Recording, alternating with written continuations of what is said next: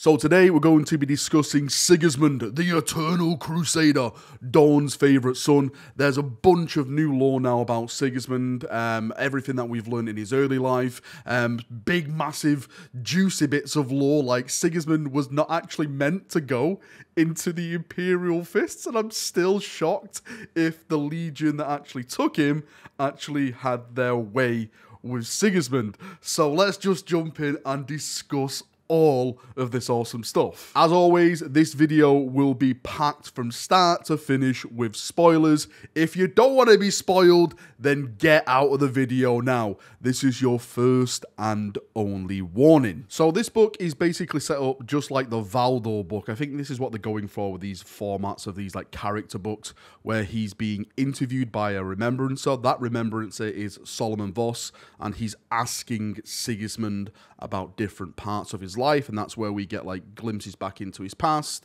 you know, during the Crusade and all that type of stuff. So Sigismund was recruited from the slums, and this kind of mirrors the journey of Helbrecht now with the Black Templars, because we now know with his new lore and everything like that, that he was also recruited from the slums. He was actually watched over by the Custodes, Helbrecht was. So it's kind of like a mirror image of Helbrecht and Sigismund, their lives. Well, that's the way I connected it anyway.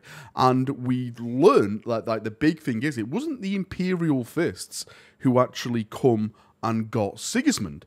It was the Night Lords. Sigismund was going to be put into the Night Lord Legion. Now, the only reason he wasn't put into the Night Lord Legion is because when he was taken to Luna, like all recruits are, that's where they're given like tests and they receive implants and everything like that. And because of those tests, they determined that he was actually best suited for the 7th Legion instead of the 8th Legion. So this is why Sigismund actually went into the Imperial Fists. Just imagine like an alternate universe where Sigismund is actually a Night Lord. How bloody scary would that be? Sigismund with the skill with a blade, but also a Night Lord. And don't say that's just Sevatar, because Sigismund never lost to Sevatar. We'll get onto that in a second as well. The book confirms that him and Fafnir actually joined the Legion at the same time, which is pretty awesome for me, because I've always seen Fafnir as Sigismund's best friend. Like, they are technically BFFs, and now this kind of supplants that kind of feeling for me, that these two grew up together in the Legion. They've always had each other's back, and it's great because Sigismund is Sigismund and Fafnir is Fafnir. Two absolute fantastic characters, two characters who are close to each other. Now, Sigismund first met Rogal Dorn along with Fafnir after they both successfully passed the trials to become an Imperial Fist Space Marine. Now, this happened in a place called the Temple of Oaths. Now, for those people who don't know what that is, it's basically like sacred ground for Imperial Fists. It's where like they list all the dead and everything like that, and they're forever remembered as, you know, sacrificing themselves for Dawn, the Imperium, the Emperor, all that kind of jazz. So in this place, this is where they first met Rogal Dorn to bow down to him and give their oath of service to him, the Emperor, and of course the Imperium. Now, of course, Sigismund didn't become a Black Templar straight away. That doesn't happen. You have to, you know, earn that rank. It's one of like a ceremony, like really high up rank to achieve.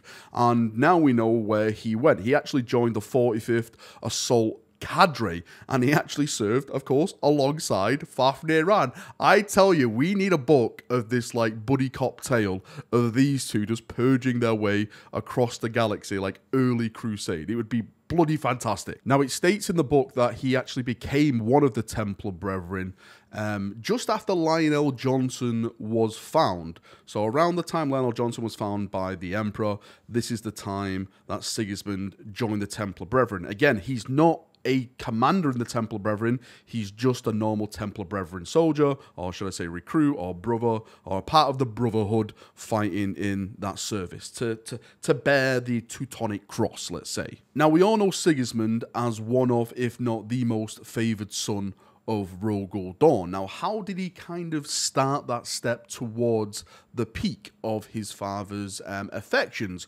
Well, it actually happened because of the Iron Hands. So thank you, Iron Hands players and Iron Hands fans, because there was a campaign where Rogel Dawn and Ferrus got involved and they had a massive disagreement. Now, there's this empire called the Astrani Machine Empire, and it's basically like a sect of Mars who never came to the compliance of the Imperium like Mars did. And Mars hate these chaps. So Mars actually petitioned Ferrus Manus to come in because they were close to Ferrus and destroy them. They were like, please destroy all their citizens, all their machines, everything.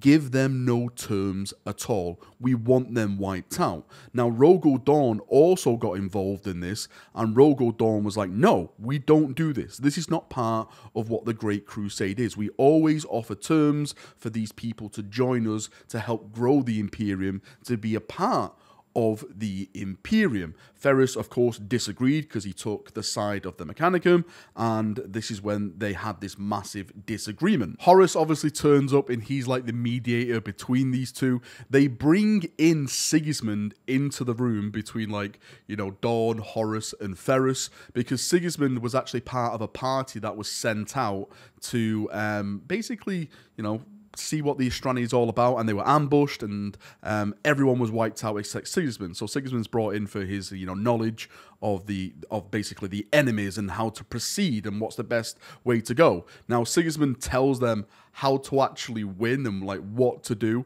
Horus, you know, gives a little bit of tweaks because Horus is being Horus, and hearing all of this, Ferrus gets super mad because Ferrus is basically just had his entire plan, everything, you know, pulled from underneath him by this lonely Templar brethren. This Astartes, he's not even a Primarch, he's an Astartes, so he is super mad at Sigismund. So after they fight this empire, because of course they don't want to join the Imperium, this is when Ferrus has basically his best warrior challenge Sigismund, because it's all about honor, right? Because, you know, he wants to reclaim his honor. Ferrus feels like he's been done wrong, and this is the way to like get Sigismund back and also maybe get Dawn back as way in a way. Now, of course, Sigismund wins this fight, and Ferrus actually jumps down and interrupts the duel. He actually like walks in and says, right, enough is enough, because again, he doesn't want to be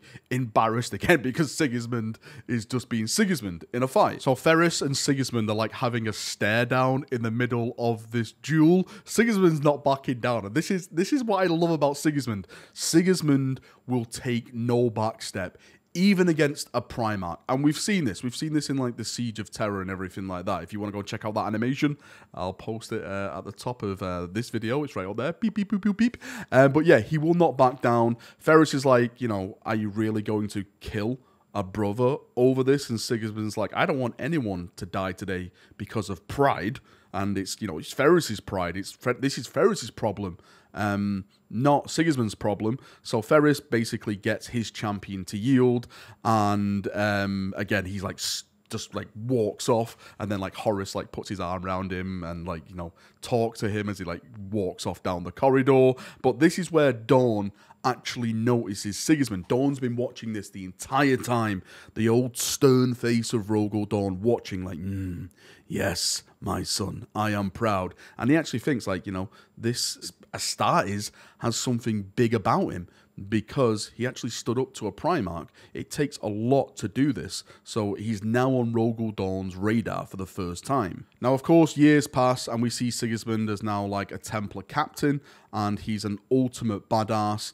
Now, during like the Great Crusade, it was like a common thing to see warriors from each legion actually spend time with each other, and this is something that Guilliman has now brought back in, and this was the idea of like the grey shields and stuff like that, so they can all learn off each other and they can all feel closer to each other. This is where we see Sigismund with Khan and Sevatar. We learn that, you know, of course he fights with Khan, he becomes very friendly with Khan, and this is where he learns to take up the chains around his hand, detaching it to weapons, which would of course become a massive practice that the Black Templars now use in everyday life. Now, the the actual new lore we have attached to this now is that Sigismund actually didn't get sent to the World Eaters.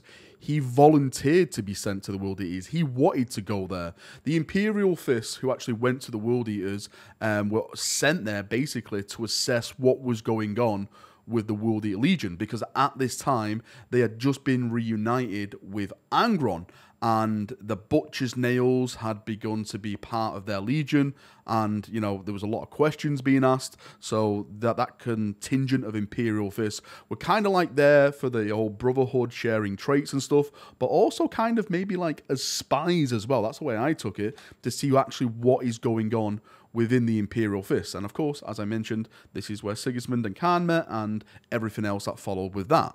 Now, I'm sure everyone's asking, what about Sevatar? Does it mention anything about Sevatar? It does. So, Sigismund and the Imperial Fist land on a planet called Sharut. Hopefully I'm pronouncing that right. Now, for those of you who don't know, this is basically what happened with Conrad Kurz and Dawn. You know, where Dawn got his throat ripped out. Basically, the events covered in The Dark King. I think, is it The Dark Knight or The Dark King? I don't know. It's a book from way back by Dan Abnett, if I'm not mistaken.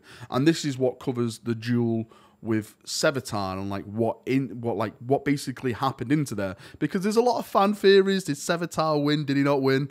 No. He technically didn't win because he basically headbutted, which wasn't allowed, which basically got him disqualified. Now, the way this is kind of cleared up is that Sigismund and Khan agree to fight until the other yields. It's made that, you know, no other strikes can be made. It's all about, you know, the blades and the axe and stuff like that. Sevatar is a part of this, but like Sevatar is like, he's shrugging and stuff like that. So like when he has his fight and stuff, and he headbutts, that's counted as a forfeit. But Sevatar is like, well, I never really agreed to that, I never said I agreed to this. I said I'd fight, but I never agreed to it. So in Sevatar's eyes, he won. And in everyone else's eyes, it's not, because they all agreed to this rules, and Sevatar was like, well, I never heard those kind of rules. I do what I want kind of thing. So again, it's down to how you want to look at it. Did Sevatar win? Did Sevatar lose? Is it a draw? Whatever it is, I'm always going to take if Sevatar lost it, because Sigismund stuck to the rules and Sevatar didn't. But of course, people will go, there's no rules in war. Well, this is not a raw. This is not a war. It's like the cages. So sit down. Sigismund's the best. Now, the last big reveal, or the last big ending, should we say, a part of this book, is that we get confirmation that Sigismund actually met the Emperor, which for me was massive. I'd never thought Sigismund met the Emperor in his entire service. Maybe it was like a voice in his head or something like that. But it's actually confirmation that Sigismund met the Emperor at Ullinor. So when Ullinor's happening, when all the Primarchs were there, they basically brought all their, favoured sons in the same room. And the Emperor actually met with all his sons and all their, first captains and their favoured sons in that room as well. He went around and spoke to each one of them in person. And the book kind of ends with this vision given from the Emperor to Sigismund, basically stating that there is going to be only war. Like, the Emperor knew that there would be only war. I know there's going to be a lot of theories like the Emperor planned the entire heresy, like it's always been.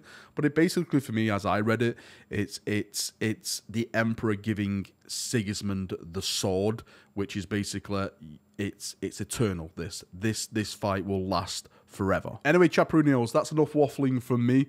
Hopefully it comes out on Audible very, very soon, because I can't wait to get it on that. As much as I love this, I'm not really a big reader. I'm sure most of you know this by now. I just love to sit back and just listen to audiobooks and stuff. But I have to give it to John French. Love this. I thought it was a fantastic read. I think everything that John French does with the Imperial Fist and also the Iron Warriors as well, I think he's fantastic. I think he understands both of the legions, how they act with each other, their characters, their Primarchs, perfectly. So anything that he writes, anything to do with the Imperial Fist, I know it's going to be a absolutely fantastic bloody time. Anyway, enough waffling from me. Thank you for coming. Thank you for watching. Have a great day, and bye-bye.